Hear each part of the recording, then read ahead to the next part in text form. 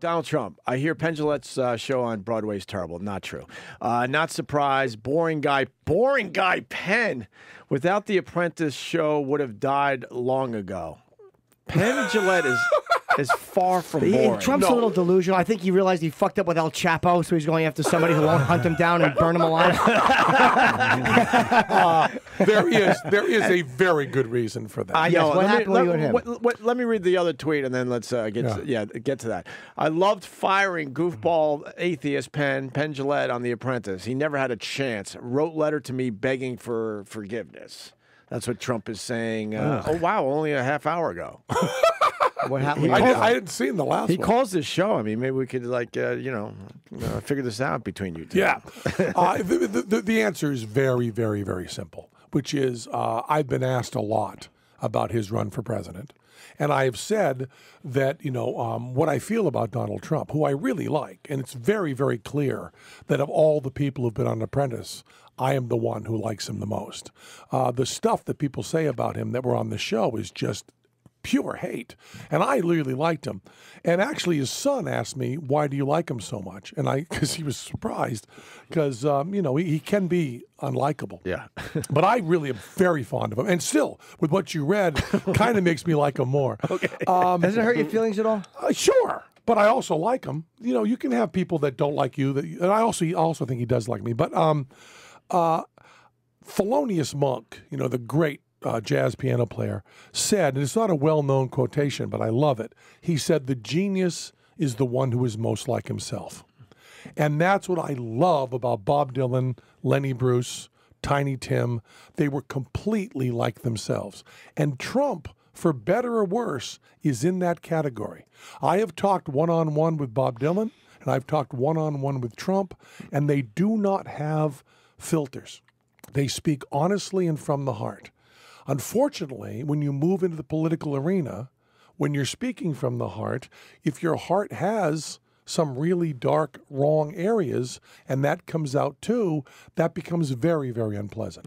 When someone who's a comic says something about immigrants in this country, it's in the category of a character. It's in the category of context. But when a person who is telling us, we don't know how seriously he's really taking it, but let's pretend he's taking it. Let's give him the respect, saying he's taking it seriously. When he says that what I'm saying is going to have some policies, implications, then all of a sudden we have to be our better selves. It is perfectly okay for you to be, personally, a little uncomfortable with certain immigrants. It is not okay for our country to be that way. So if you say that to your friends or in a context of a radio show or just speaking, I will defend that. But if you say, now I'm going to take these prejudices that I have and say them in your name in the international arena, I've got to go, oh baby. If you're going to be our spokesman, you've got to be better than you are personally. You've got to be better. And Trump, the very pettiness and the very honesty that I respect him for so much, if you're going to be president, we can't have that. We are absolutely positive that George Washington was a miserable prick. But when he spoke for all of us with a great conscience. And I'm not sure you want a president who's taking shots at a Carney performer. you know what I mean? You didn't have... It's very clear that on some of the issues, Donald Trump hasn't done enough homework. He's not a stupid man. But there's a lot of homework to do.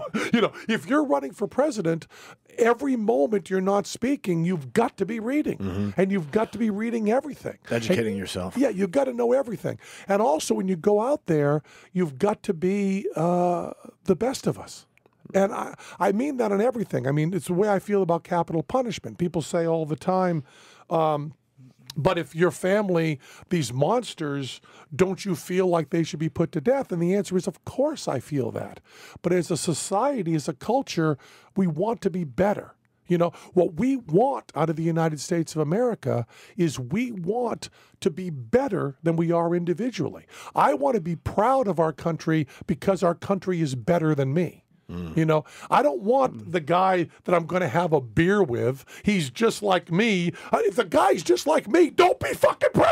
Right. You know, and I can talk to Donald Trump really comfortably. He's really smart. He has a lot of interesting things to say, but I want somebody that's one notch up for president. I want a guy that I go, man,